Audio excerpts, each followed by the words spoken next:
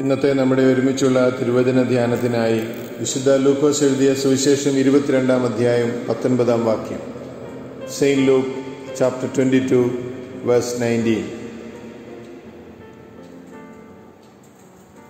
Title for our devotion this evening is Do this in remembrance of me. ഇതെന്റെ ഓർമ്മയ്ക്കായി ചെയ്യുവിൻ. Today is Thursday in Holy Week, often called MAUNDY Thursday. The word MAUNDY actually comes from the Latin word mandatum, which means command.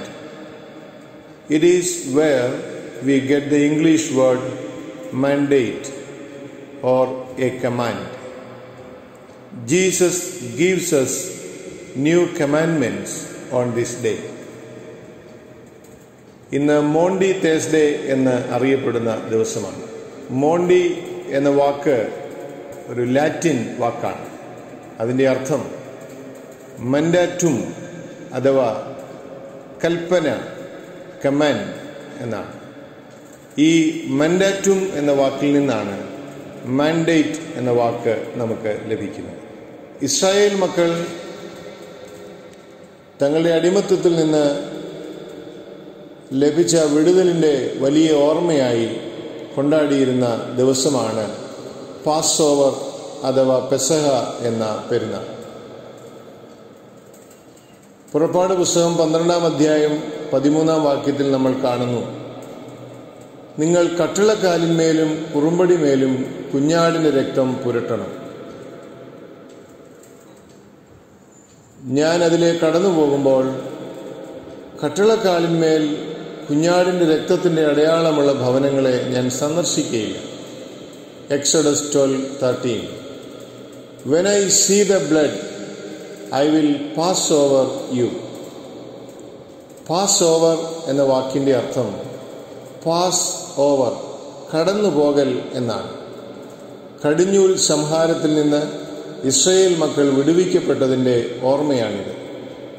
Pass over festival is the കമമറൻസ് of the great deliverance. ഫറവോന്റെ അടിമത്തത്തിൽ നിന്നും മിസ്രയീമിൽ നിന്നും Israel മക്കളുടെ വിടുതൽ ഓർക്കുന്ന വലിയ ദിവസം. 430 years of bondage, slavery without compassion and persecution passed over through a night of deliverance. 430 സംവത്സരങ്ങൾ നീണ്ടുനിന്ന അടിമത്വം, യാതൊരു അനുകമ്പയുമില്ലാത്ത അടിമത്വം, പീഡനം, ഇത് ഇസ്രായേൽ മക്കളെ വിട്ട് കടന്നുപോയതിൻ്റെ വലിയ ഓർമ്മയാണ് പെസഹ അഥവാ പാസ് ഓവർ. ആദ്യത്തെ പെസഹയോടനുബന്ധിച്ച് ദൈവം ഇസ്രായേൽ മക്കളോട് പറഞ്ഞു, ഈ ദിനം നിങ്ങൾക്ക് ഒരു ഓർമ്മ ദിനം ആയിരിക്കണം. പുറപ്പാട് 12:14. This day shall be a day of remembrance for you. You shall celebrate it as a festival to the Lord. പുതിയ നിയമത്തിലെ പെസഹ ആചരണത്തിൽ ക്രിസ്തു ശിഷ്യന്മാരോട് പറഞ്ഞു, ഇത് എൻ്റെ ഓർമ്മയ്ക്കായി ചെയ്യുവിൻ. ലൂക്കോസ് 22:19. Do this in remembrance of me. ചുരുക്കത്തിൽ ഓർമ്മകളുടെ തിരുനാളാണ് പെസഹ വ്യാഴാഴ്ച അഥവാ മോണ്ടി തേഴ്സ്ഡേ. ഓർമ്മപ്പെടുത്തലിൻ്റെ വിശുദ്ധമായ സന്ദേശം പെസഹ നമ്മുടെ മുൻപിൽ വരച്ച് കാട്ടും. തൻ്റെ ശരീരവും രക്തവും, അതായത് വിശുദ്ധ കുർബാനയിലൂടെ നമുക്ക് വിഭാഗിച്ചു തരുന്നതിൻ്റെ വലിയ ഓർമ്മയാണ് ക്രിസ്തു ഇവിടെ നമ്മെ ഓർമ്മിപ്പിക്കുന്നത്. ക്രിസ്തു തൻ്റെ ഓർമ്മയ്ക്കായി നൽകിയതിൽ ഏറ്റവും പ്രധാനപ്പെട്ടത് തൻ്റെ ശരീരവും രക്തവും മുറിച്ച് നൽകുകയാണ്. ഇതുകൂടാതെ 2 പ്രധാനപ്പെട്ട വസ്തുതകൾ കൂടെ ക്രിസ്തു തൻ്റെ ഓർമ്മയ്ക്കായി നമുക്ക് നൽകിയിട്ട് പോയിട്ടുണ്ട്. അത് ഒന്ന്, കാൽ കഴുകലിൻ്റെ മാതൃകയും, 2, ഞാൻ നിങ്ങളെ സ്നേഹിച്ചതുപോലെ നിങ്ങളും പരസ്പരം സ്നേഹിക്കുവിൻ എന്ന കൽപ്പനയുമാണ്. Feet washing and love one another as I loved U. ചുരുക്കത്തിൽ എൻ്റെ ഓർമ്മയ്ക്കായി ഇത് ചെയ്യുവിൻ എന്ന് പറയുന്നതിൽ 3 കാര്യങ്ങൾ അടങ്ങിയിരിക്കും. ഒന്നാമതായി ബ്രേക്കിംഗ് ഓഫ് ദി ബ്രെഡ്, അപ്പം മുറിക്കൽ. He took bread, gave thanks to God, broke it and gave it to them, saying, "This is my body which is given for you." In the same way, he gave them the cup after the supper, saying, "This is my blood which is shed for you. Do this in remembrance of me." ഇത് എൻ്റെ ശരീരമാകുന്നു, നിങ്ങൾ വാങ്ങി ഭക്ഷിക്കുവിൻ. ഇത് എൻ്റെ രക്തമാകുന്നു, നിങ്ങൾ വാങ്ങി കുടിക്കുവിൻ. മുറിച്ചും ചിന്തിയും കൊടുക്കുന്നതിൻ്റെ മഹനീയമായ ആദ്യത്തെ കാഴ്ച. ഇത് നമ്മുടെ ജീവിതങ്ങളിൽ ഓർമ്മിക്കുവാനാണ് അവിടുന്ന് ആവശ്യപ്പെടുന്നത്. ക്രിസ്തുവിനെ പോലെ മറ്റുള്ളവർക്കായി ശരീരം മുറിച്ചു കൊടുക്കുവാനും രക്തം ചിന്തിക്കൊടുക്കുവാനും നമുക്ക് സാധിക്കുന്നുണ്ടോ? ഇന്ന് അവരൻ്റെ കൂടി അപ്പം കൈക്കലാക്കാനാണ് നമ്മുടെ ശ്രമം. അവൻ്റെ അപ്പത്താൽ നമ്മുടെ വിശപ്പടക്കാനാണ് നമുക്ക് താല്പര്യം. തകർന്നുകൊണ്ടിരിക്കുന്ന കുടുംബ ബന്ധങ്ങളും ഇടവക ബന്ധങ്ങളും അയൽപക്ക ബന്ധങ്ങളും യഥാർത്ഥത്തിൽ നമ്മൾ മുറിച്ചു കൊടുക്കൽ ചൈതന്യത്തിൽ നിന്ന് അകന്നിരിക്കുന്നത് കൊണ്ടല്ലേ സംഭവിക്കുന്നത്? ഭാര്യയ്ക്ക് വേണ്ടി ഭർത്താവും, ഭർത്താവിന് വേണ്ടി ഭാര്യയും, മാതാപിതാക്കൾക്ക് വേണ്ടി മക്കളും, മക്കൾക്ക് വേണ്ടി മാതാപിതാക്കളും, ഇടവകയ്ക്ക് വേണ്ടി പുരോഹിതനും ജനങ്ങളും മുറിഞ്ഞു കൊടുക്കുവാൻ തയ്യാറായാൽ തകർന്നു കിടക്കുന്ന നമ്മുടെ പല ബന്ധങ്ങളും നേരെയാകും. മുറിഞ്ഞു കൊടുക്കുക എന്നാൽ ഒരൽപ്പം ക്ഷമിക്കാനും സഹിക്കാനും വഹിക്കാനും തയ്യാറാവുക എന്നതാണ് ലളിതമായ അർത്ഥം. തന്നെ കാണിച്ചു കൊടുക്കുന്നവന് സ്വന്തം ശരീരം മുറിച്ചു നൽകുന്ന സ്നേഹം. 1000 കുർബാനകൾ ചൊല്ലാനും കൈക്കൊള്ളാനും നമുക്ക് ആകും. പക്ഷേ ഒരു ദിവസം കുർബാന ജീവിക്കുവാൻ നമുക്കാകുമോ? ഒരു ദിവസം ഒരു പ്രാവശ്യമെങ്കിലും ഒപ്പം ജീവിക്കുന്നവർക്ക് വേണ്ടി മുറിയുവാൻ, ചിന്തപ്പെടുവാൻ, അവരോട് ക്ഷമിക്കാൻ, അവർക്ക് വേണ്ടി സഹിക്കാൻ നമുക്കാകുമെങ്കിൽ പെസഹ നമ്മുടെ ജീവിതത്തിൽ പ്രാവർത്തികമായി തുടങ്ങി എന്ന് നമുക്ക് വിശ്വസിക്കാം.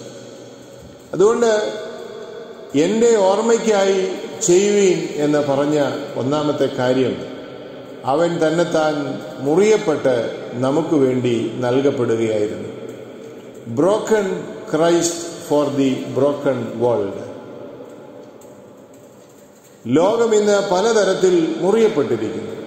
ഇവിടെ നമ്മൾ മറ്റുള്ളവർക്ക് വേണ്ടി മുറിയപ്പെടാൻ തയ്യാറായെങ്കിലേ ഈ മുറിവുകളെ ഉണക്കുവാൻ നമുക്ക് സാധിക്കുകയുള്ളൂ. രണ്ടാമതായി അവൻ പറയുന്നത്, do this in remembrance of me. കാല് കഴുകലിൻ്റെ ഒരു മാതൃക, food washing. I, your Lord and teacher, have just washed your feet. You then should wash one another's feet. ഞാൻ നിങ്ങളുടെ പാദങ്ങൾ കഴുകിയെങ്കിൽ നിങ്ങളും പരസ്പരം പാദങ്ങൾ കഴുകണം. എൻ്റെ ഓർമ്മയ്ക്കായി ചെയ്യുവീൻ എന്ന് കർത്താവ് പറയുന്ന രണ്ടാമത്തെ കാര്യം ഇതാണ്. Saint John chapter 13 verse 14. വിശുദ്ധ യോഹന്നാൻ 13-ാം അധ്യായം 14-ാം വാക്യം. അടുത്ത വാക്യത്തിൽ പറയുകയാണ്, എന്തെന്നാൽ ഞാൻ നിങ്ങൾക്ക് ചെയ്തതുപോലെ നിങ്ങളും ചെയ്യേണ്ടതിന് ഞാൻ നിങ്ങൾക്ക് ഒരു മാതൃക നൽകിയിരിക്കും. I have set an example for you so that you will do just what I have done for you. സത്യത്തിൽ നമ്മളിത് ചെയ്യാൻ വേണ്ടിയാണ് അവൻ മാതൃക കാണിച്ചു തന്നത്. കാല് കഴുകൽ എളിമപ്പെടലിൻ്റെയും വിനയത്തിൻ്റെയും ശുശ്രൂഷ മനോഭാവത്തിൻ്റെയും ഒരു മാതൃക മാത്രമാണ്. ഇതുപോലെയുള്ള മറ്റനേകം കാര്യങ്ങൾ നമ്മൾ ചെയ്യണം എന്നാണ് ക്രിസ്തു ആഗ്രഹിക്കുന്നത്.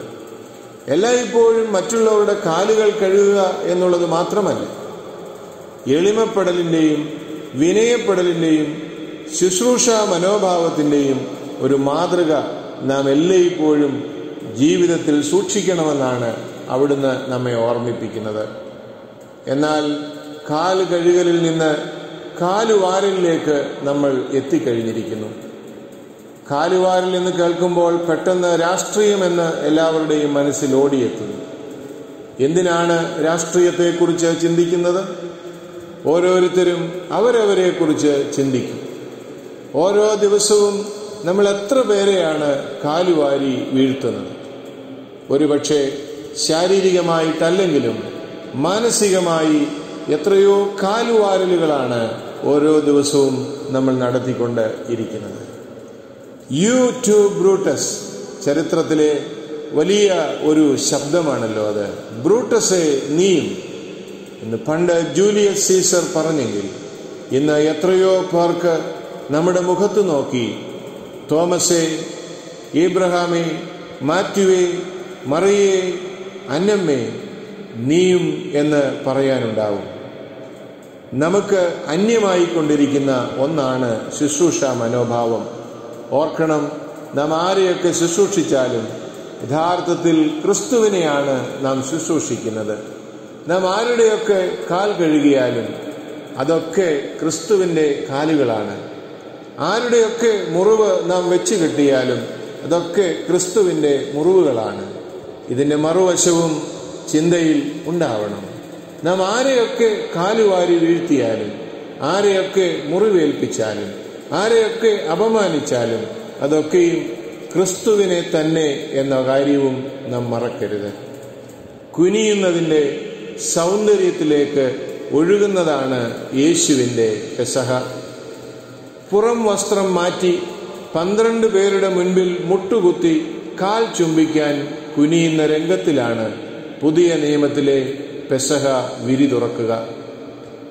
മേൽക്കച്ച അരക്കച്ചയായി മാറുന്നതാണ് പെസഹ. മേൽക്കച്ചയെ അരക്കച്ചയായി, അതായത് ശുശ്രൂഷയുടെ അടയാളമായി മാറ്റുന്നതാണ് പെസഹ. ചെളി പിടിച്ച കാലുകളിൽ മാലിന്യമില്ലാത്ത മുഖം ചേർക്കാൻ സാധിക്കുന്ന ആത്മീയ ലാളിത്യത്തിന്റെ സൗന്ദര്യത്തിലേക്ക് ഒഴുകിയെത്താൻ ഈ പെസഹ നമ്മെ മാടി വിളിക്കുന്നു. തലക്കനവും താൻപോരിമയും ഞാനെന്ന മനോഭാവവും മുഖമുദ്രയായി മാറുന്ന ഈ ലോകത്തിൽ ക്രിസ്തു ഉയർത്തുന്ന ഏറ്റവും വലിയ വെല്ലുവിളിയാണ് ഈ കുനിയൽ. നമ്മളൊക്കെ എന്തോ ആണെന്നും മറ്റുള്ളവരെക്കാൾ ഉന്നതരാണെന്നും നടിക്കുന്ന പരീശ മേലങ്കിയാണ് ഇന്ന് അണിഞ്ഞിരിക്കുന്നത്. ഞാഞ്ഞൂലുകൾ മൂർഖൻ പാമ്പാണെന്നും തീപ്പെട്ടിക്കമ്പുകൾ കൊന്നത്തരങ്ങാണെന്നും നടിക്കുന്ന അഹംഭാവത്തിന്റെ ലോകം. ഇതിൽ നിന്നൊരു പാസ് ഓവർ, ഈ അഹങ്കാര മനോഭാവത്തിന്റെ ഒരു കടന്നുപോകൽ വളരെ ആവശ്യമാണ്. കുഞ്ഞിന് ആന കളിക്കാൻ വേണ്ടി കൈകുത്തി കുനിഞ്ഞു നിൽക്കുന്ന വല്യപ്പച്ചൻ കുഞ്ഞിന്റെ മനസ്സിൽ ചെറുതാവുകയല്ല, വലുതാവുകയാണ് ചെയ്യുന്നത്. മറ്റുള്ളവരെ മുറിച്ചും കരയിച്ചും സ്വന്തം സുഖത്തിന്റെ പടികൾ കയറുന്ന ഈ സാഡിസ്റ്റ് സമൂഹത്തിൽ ചെറുതാകലിന്റെയും കുനിയലിന്റെയും സംസ്കാരം വളർത്തിയെടുക്കുവാൻ ഈ പെസഹ അവസരമാകണം. Do this in remembrance of me. മൂന്നാമതായിട്ട് കർത്താവ് പറയുന്നത് പരസ്പരം സ്നേഹിക്കുക. Love one another. തന്റെ ഓർമ്മയ്ക്കായി ചെയ്യണമെന്ന് ക്രിസ്തു പറഞ്ഞ മൂന്നാമത്തെ കാര്യം ലവ് വൺ അനദർ, പരസ്പരം സ്നേഹിക്കുക എന്നാണ്. ഞാൻ നിങ്ങളെ സ്നേഹിച്ചതുപോലെ നിങ്ങളും അന്യോന്യം സ്നേഹിക്കുവിൻ. ഇതിലും വലിയൊരു സന്ദേശം ആരും ഇതുവരെ ലോകത്തിൽ നൽകിയിട്ടില്ല. ലോകത്തിൽ ഏറ്റവും അധികം അനുയായികളെ സ്വാധീനിച്ച നേതാവ് ക്രിസ്തുവാണ്. അവൻ പറയുകയാണ്, ഞാൻ നിങ്ങളെ സ്നേഹിച്ചതുപോലെ നിങ്ങളും പരസ്പരം സ്നേഹിക്കുകയും. Love one another as I love you.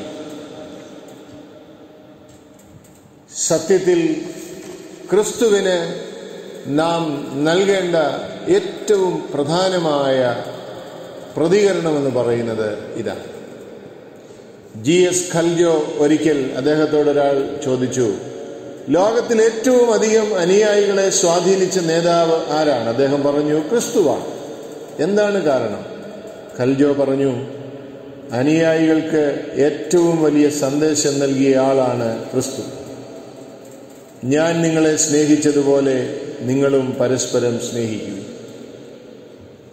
എന്നിട്ട് അദ്ദേഹം പറയുകയാണ്, എന്നാൽ ഏറ്റവും പരാജയപ്പെട്ട നേതാവ് ആരാണ് എന്ന് ഖൽജോയോട് ചോദിച്ചു. ഒട്ടും സംശയിക്കാതെ അദ്ദേഹം പറഞ്ഞു, ക്രിസ്തു തന്നെ. ഉത്തരം കേട്ട് അതിശയിച്ച സുഹൃത്തിന് അദ്ദേഹം വ്യക്തമാക്കി, ഇത്രയും വലിയൊരു സന്ദേശം ലോകത്തിന് നൽകിയിട്ടും ആ സന്ദേശം മുഴുവനായി ഇതുവരെയും ആരും പ്രായോഗികമാക്കിയിട്ടില്ല. അതിനാൽ ക്രിസ്തുവിനെ പരാജയപ്പെട്ട നേതാവായി ഞാൻ കാണുന്നു. പ്രിയപ്പെട്ടവരെ, സത്യത്തിൽ ക്രിസ്തുവിനെ വിജയിപ്പിക്കുകയും പരാജയപ്പെടുത്തുകയും ചെയ്യുന്നത് ആരാണ്? നമ്മളല്ലേ? എല്ലാവരെയും ഉപാധികളില്ലാതെ സ്നേഹിക്കാനാണ് ക്രിസ്തു പറഞ്ഞതും പഠിപ്പിച്ചത്. ആരെയും വെറുക്കണമെന്ന് അവിടുന്ന് പറഞ്ഞില്ല. ചിലരോടൊന്നും മിണ്ടരുതെന്നും പറഞ്ഞിട്ടില്ല. പിന്നെ എങ്ങനെ നമ്മൾ ഇങ്ങനെയായി? ഈ പെസഹായുടെ വിശുദ്ധ പശ്ചാത്തലത്തിൽ ഓർമ്മയ്ക്കായി ചെയ്യുവീൻ എന്നുള്ള കൽപ്പനയെക്കുറിച്ച് സത്യസന്ധമായ ഒരു സ്വയം പരിശോധന നടത്തുകയാണെങ്കിൽ അവൻ പറഞ്ഞിട്ടുള്ളതുപോലെ അവന്റെ ഓർമ്മ ആചരിക്കുവാൻ നമുക്ക് കഴിഞ്ഞിട്ടില്ല എന്ന് നമുക്കും കണ്ടെത്താനാകും. ഇങ്ങനെ ഒരു പഠനമുണ്ട്. The tool defines the vocation. The tool defines the trade.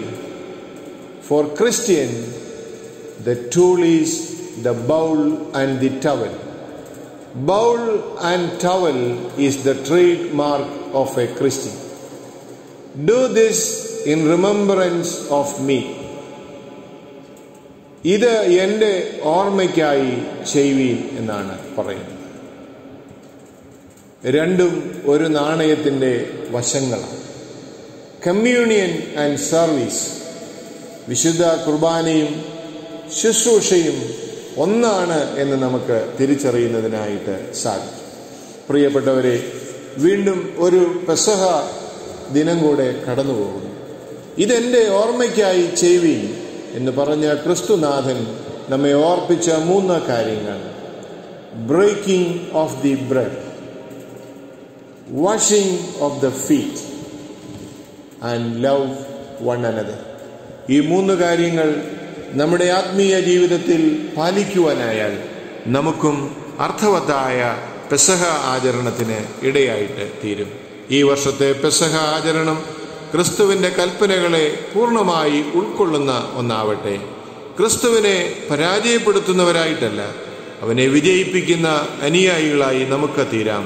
എല്ലാവർക്കും അർത്ഥവത്തായ പെസഹ പെരുന്നാളിന്റെ ആശംസകൾ. ദൈവം അനുഗ്രഹിക്കട്ടെ. ആമേൻ.